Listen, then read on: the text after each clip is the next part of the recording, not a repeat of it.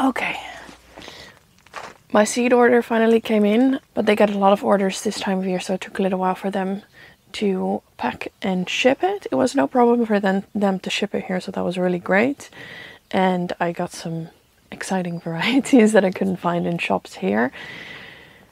And it was a very dangerous website for me to be on because they had literally everything. So I only spent 25 euros, which was pretty good. So what I want to do today is sew a bunch of these and talk to you about gardening, just some general tips for gardening and some more specific tips for gardening here in Portugal, because I've noticed that it's for some reason kind of complicated for a lot of people, or a lot of people move here like us without any experience in gardening, and so they're kind of like thrown for a loop of what to do.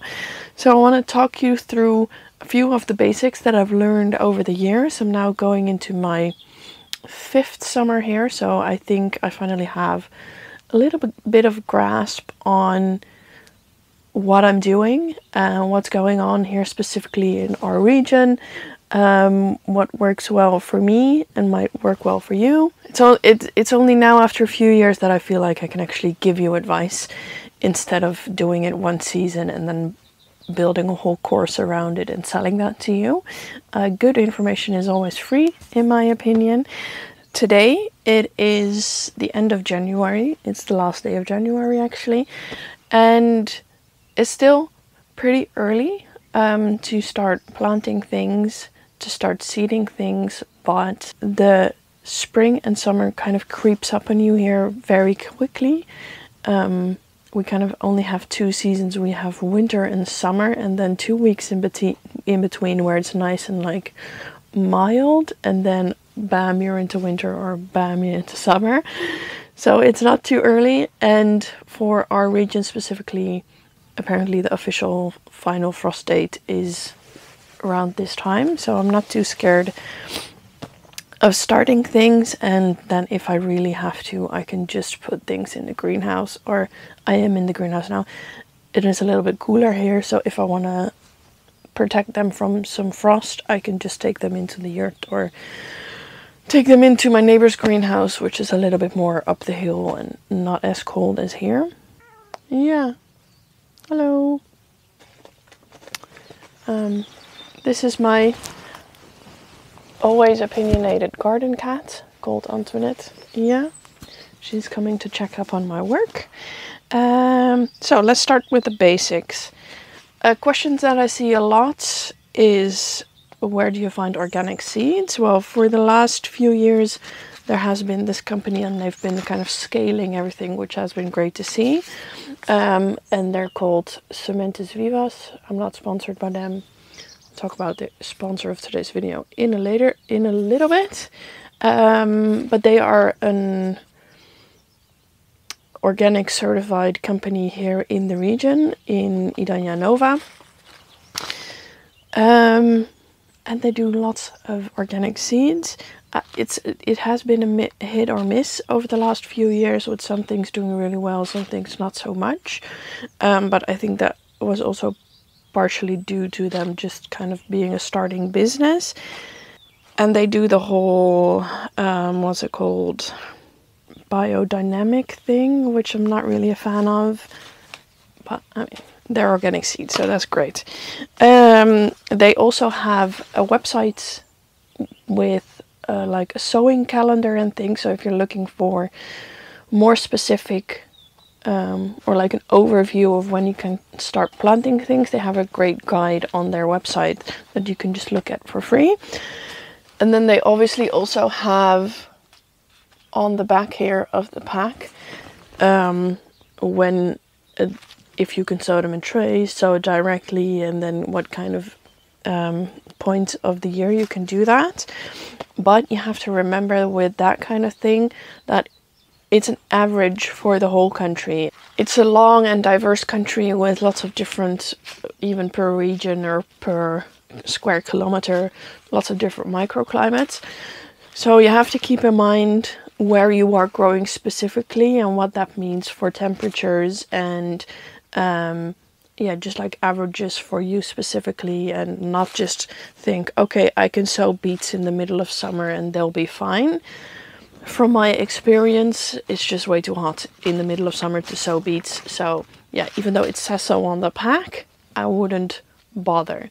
And maybe that's different in different parts of the country. Maybe you can get away with it if you're closer to the coast, or if you're more up north where it's a little bit less hot and dry than here.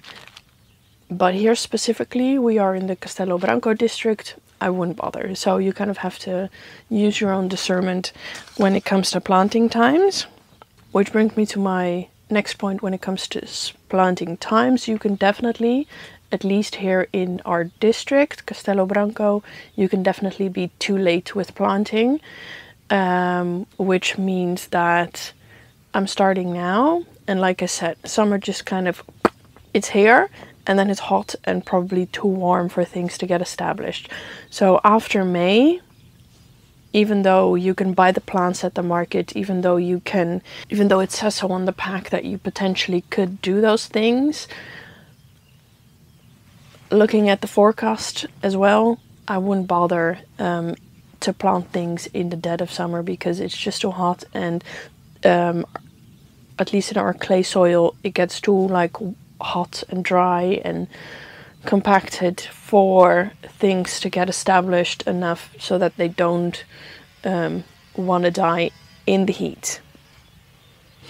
It's only now that I'm realizing that this shot is actually very terrible, because it's very messy, but that's my life. It's my greenhouse.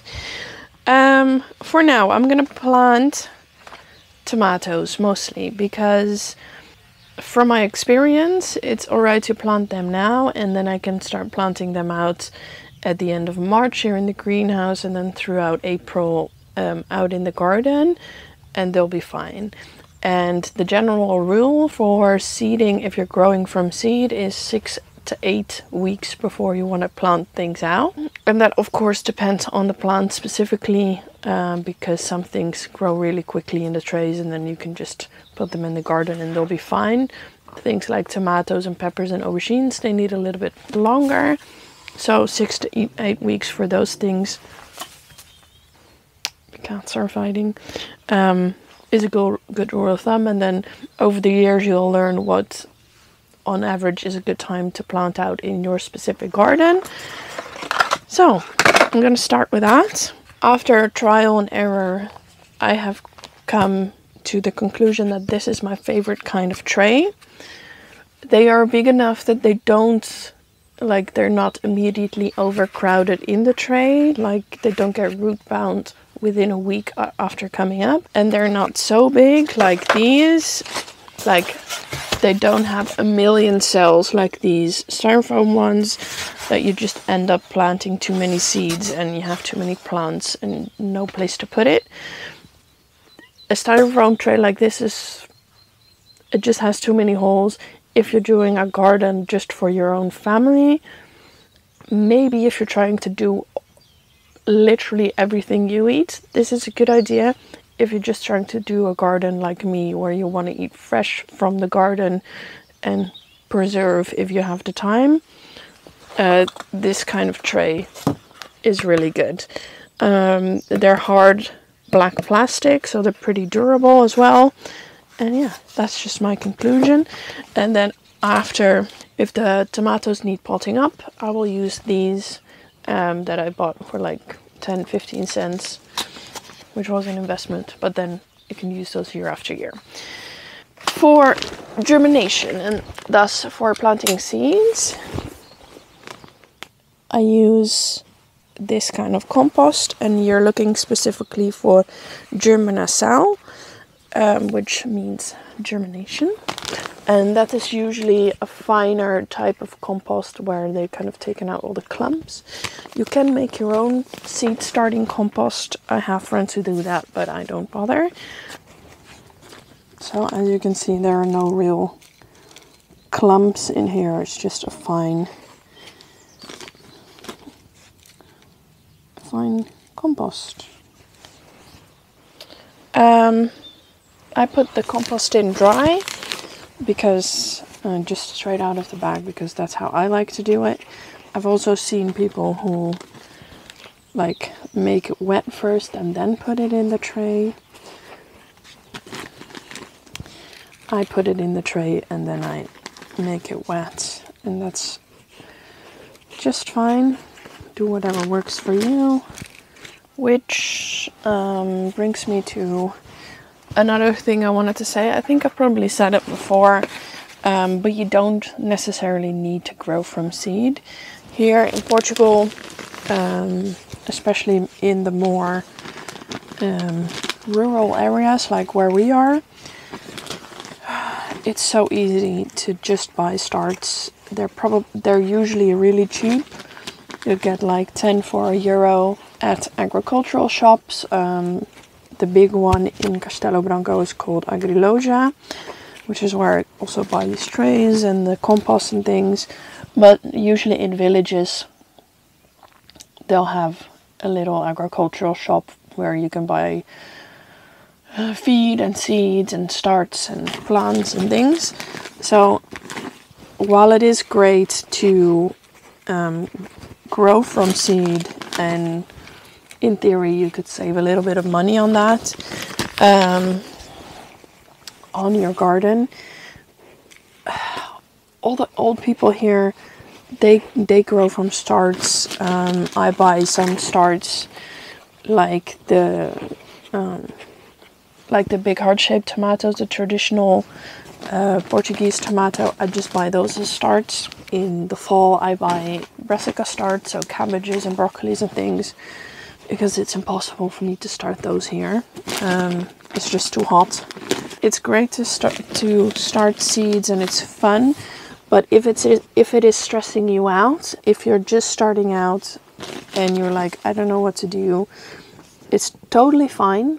It's actually really great that you're able to do that. Just take out the step of seed starting, because it's like one piece of the puzzle that you can outsource really easily. You can get really good starts around here. So like, why wouldn't you do that, is my opinion. I know it is exciting and fun, but I do see a lot of people who start out with the whole dream and they buy all the seeds and then they don't know what to do next, and then those just go to waste. So just buy some starts. It's alright, it's easy. You're still a gardener if you do that. I think I'm going to start watering these two. Okay, while we wait for that water to soak into the compost, I want to talk to you about today's sponsor, NordVPN. You might remember a couple videos ago I talked about working with NordVPN. We talked about the importance of internet security and the different features that they offer for that. And those are very important, of course. But a VPN also allows for some more fun things, like watching your favorite TV shows. As you know, we moved countries 5 years ago, but we still like to watch Dutch TV shows from time to time. Our favorite shows are often blocked from being viewed in other countries, so we use NordVPN to get around that. With NordVPN, you can select from a long list of different countries, unlocking all the content you might want to watch. So if you are interested in trying out all the different features that NordVPN has to offer, you can take advantage of our special partnership with NordVPN. You can click the link in the description box or the pinned comment to get 4 bonus months on a 2-year plan. With our exclusive code OurPortuguese, you can enjoy this offer. Again, check out nordvpn.com/ourportuguese to get an extra 4 bonus months. NordVPN has a 30-day money-back guarantee, so it's risk-free for everyone. Okay, and now let's get back to the seeds.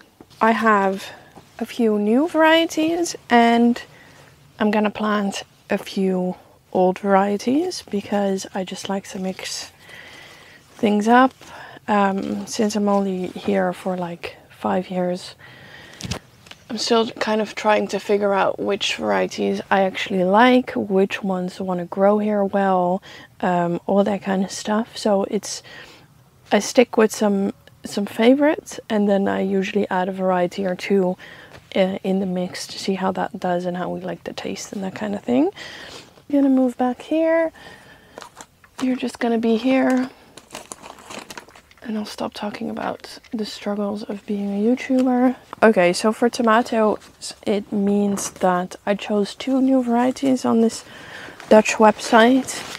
I chose Cherry Green Pear, which is a medium-sized tomato, about 100 grams. It's green. It sounded fun and exciting. And then the other, I always want to try new cherry tomato varieties, so I chose Blue Pits. They had like a bunch of different blue cherry tomato varieties, and I just chose this one. Then for peppers, a new variety I'm trying is this one. This was sent to me by a viewer. A sweet pepper that's a little bit elongated. They're red if they're ripe. By the way, you can no longer send anything to us in our PO box. This arrived at our PO box. We closed it down because it just wasn't worth it for us anymore. So you shouldn't send us anything there anymore. Then next up, a new pack, because someone last year sent me a couple packs of these Jean Flamme. I've grown them a few times. They're a great yellow to orange kind of tomato that's really sweet. So it's actually like you're eating fruit. It's amazing. So I'm excited. It didn't really do well last year, so I'm hoping it'll do well this year. And that's the kind of thing here also, or just with gardening in general. Sometimes one thing does amazing, the next year it's just a total bust. So I like to plant a few different varieties just so that I'm assured of a crop. For example, last year I had a ton of broccoli, bought the same starts from the same guy, barely any broccoli this year. It's just how it goes sometimes. Last year I planted these peppers. The plants did okay until the heat, and after the heat, as you saw, so I'm going to try them again. A favorite cherry tomato variety last year was the yellow submarine. They're like a pear-shaped yellow tomato. That was really delicious. The kids really liked it last year because Bo was barely 2 at the time. It was kind of hard for him to know which ones you should eat at which stage. So we had some red ones and some yellow ones, and he just couldn't see the difference. So yeah, that's one thing you have to deal with small kids. Pick already knows all the different varieties. So she knows, oh, these are the yellow ones. These are really good. And she was teaching Bo as well, but you can only do so much. I don't really do any planning. I'm just not a planner. If that's something that you're into, that's great. Definitely do that. I would recommend doing a little bit of planning. I just can't do it. So I don't. Longtime viewers might know that one of our favorites, or one of my favorites, is the Fiorentino, which is like a funky looking tomato that has great flavor and does well here for me. And it's kind of like they get about this big. So they're good medium-sized tomato. And then a red variety I like to plant is this one. They're not my favorite to eat, but they're great for drying. So if I want to do drying, I could. And otherwise the kids just eat them, they don't mind. Puck is already excited for there to be tomatoes again. She's complaining that there are no tomatoes, but I don't buy tomatoes in winter because they just don't taste great. And then for this year, I'm gonna do these varieties again. Last year I did these for the eggplants. You can pause it to read it properly. They're both like a little bit longer and thinner, which I liked. And then for a big one, I'm doing Black Beauty because I found the seeds.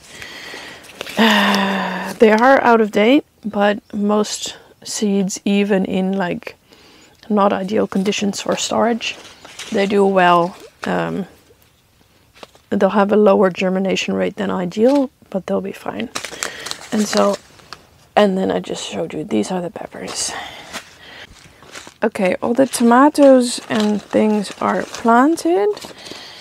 What else I got, I will share with you another day when I'm planting those. For now, I want to move on to flowers and to random other things.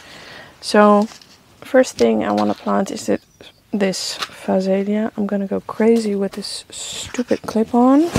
In Dutch, it's called bijenbrood, bee bread, and the bees love it. So I'm gonna sow a bunch of those for in the garden to attract bees.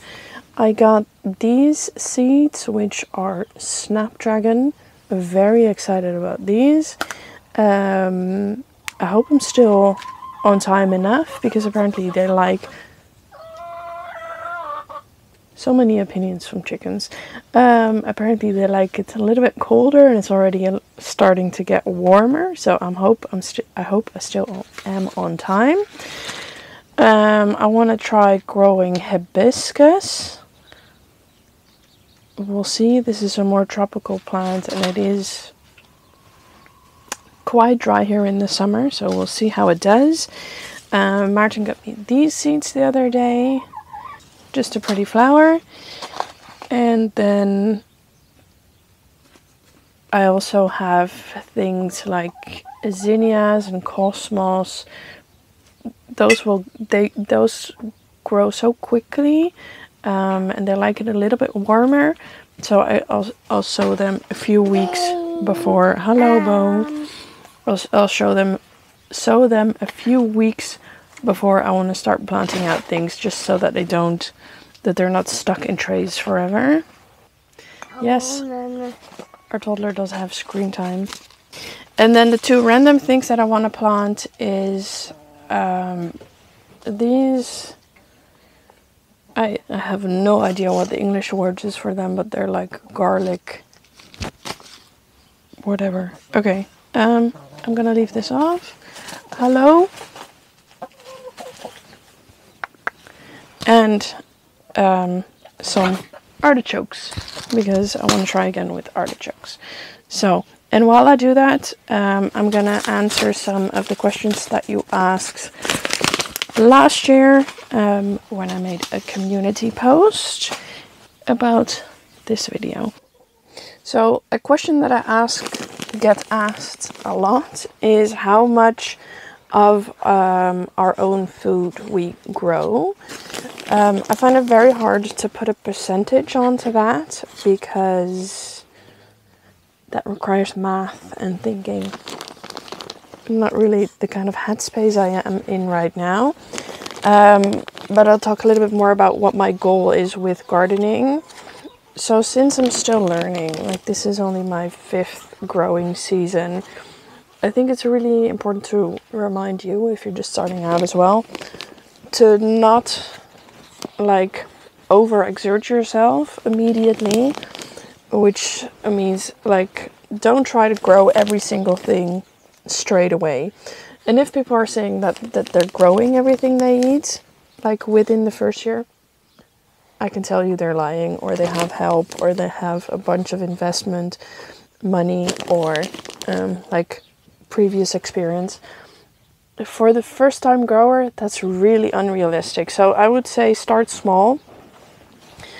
We started pretty small, and then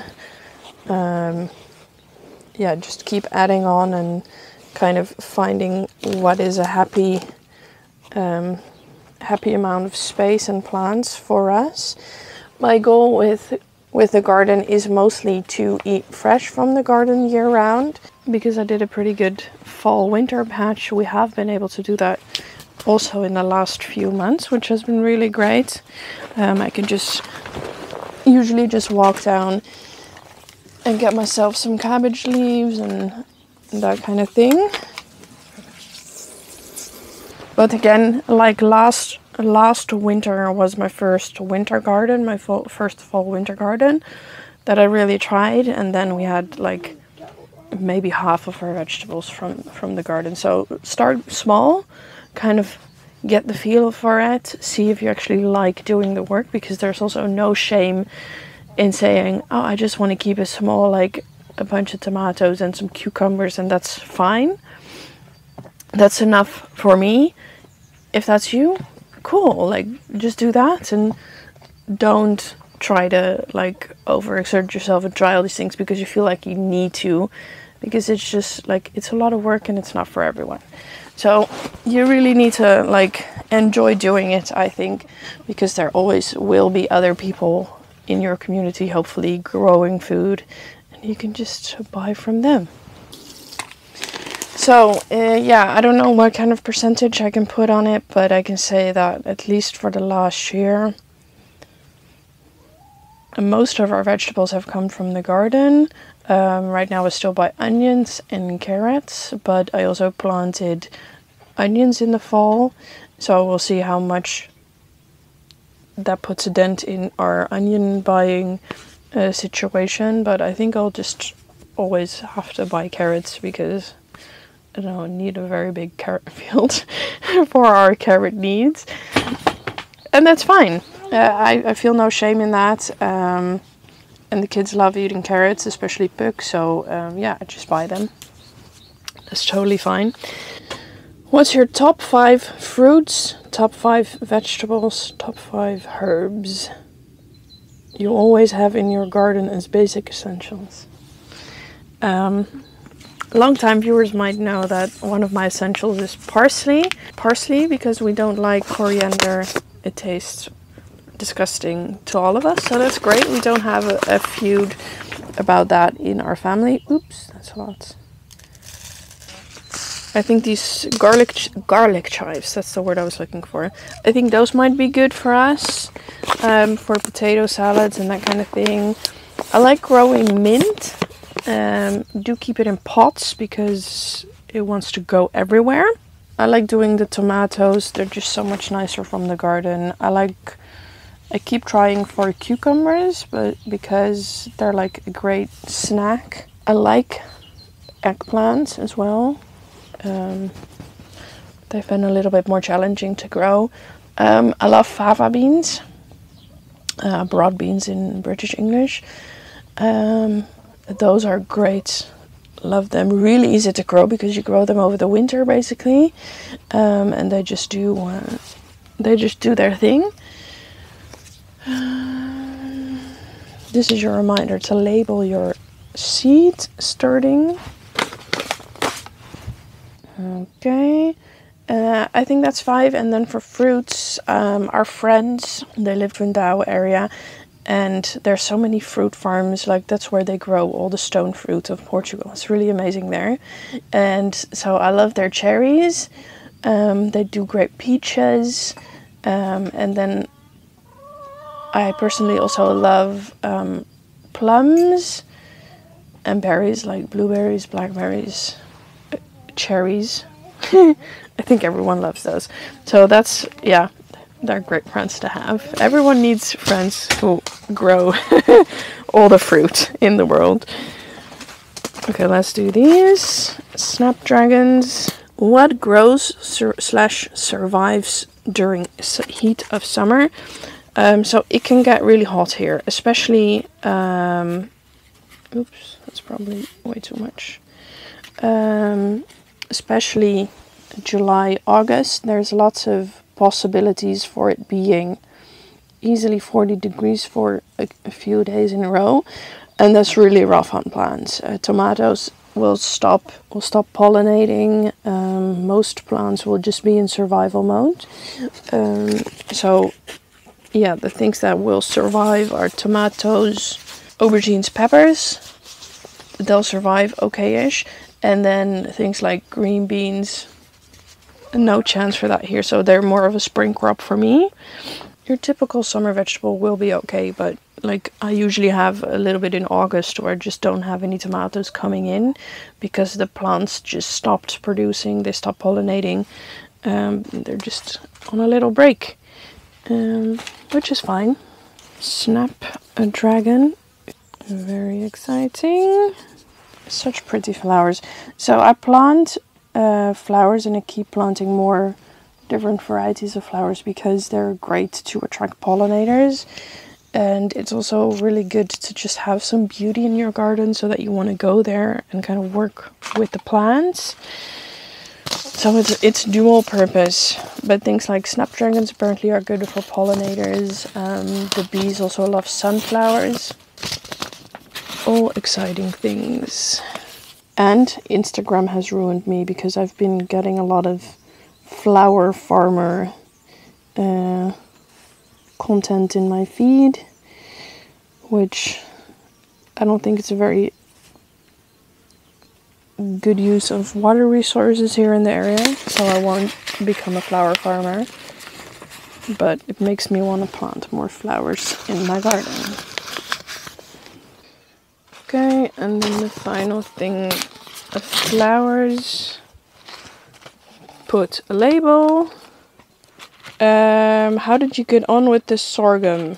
That's a really good question. You might remember a few years ago I was very into growing lots of carbs because I had the energy and the motivation to do that. It was great. The sorghum did really well for us here, and I think it's a plant that doesn't really mind poor soils and heat, and it's much more resilient than corn. Like you can take all the... This district is very much one of the extremes, so it's kind of cold for Portugal, and then there's always a question of, do you have enough water? And then the summer heat can be very intense. So, oh yeah, Bo. And sorghum can take all that, and I always feel like corn, for my taste, although I'm trying to grow corn this year, is a little bit too finicky. So yeah, the sorghum did really well, but then the harvesting and the processing and things, it took a lot of time, which I didn't really have at the time or right now. So I will definitely try to grow more sorghum again. I think I've heard other people say this as well. It's a great home grain to grow with really good get lots from it. But yeah, just not right now. There's a little bit of a side question. What would be the best way to start a 5 to 6 hectare fruit farm? What's the most efficient? Just buy one. There's so many people who are retiring now within farming, also in this region. Just buy one. Like I said, in the Fundão region, there's lots of great fruit farms. Some of them are also on YouTube. So personally, I would do that.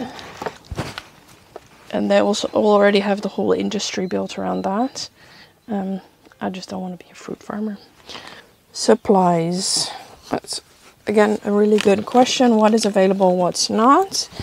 So that really depends on the area. Like over here, it's really easy to buy generic seeds. I just bought these at Agriloja. I got these at Agriloja, I think. So seeds is pretty easy if you want to have more specialty, but I think that's in all places. You would have to go online. But yeah, you could grow a garden from just seeds from the shop.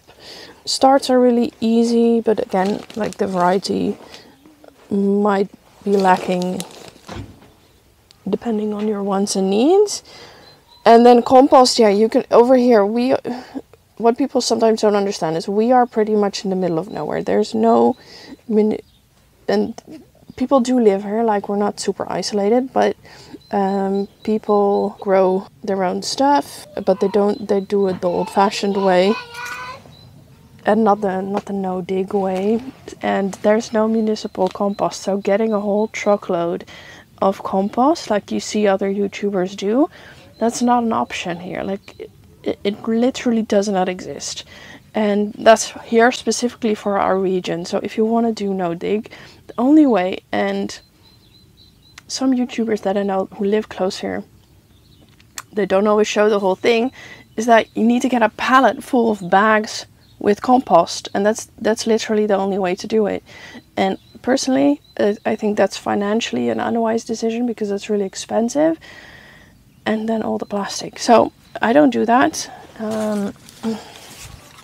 But I'm sure it is possible in other parts of Portugal to get municipal compost.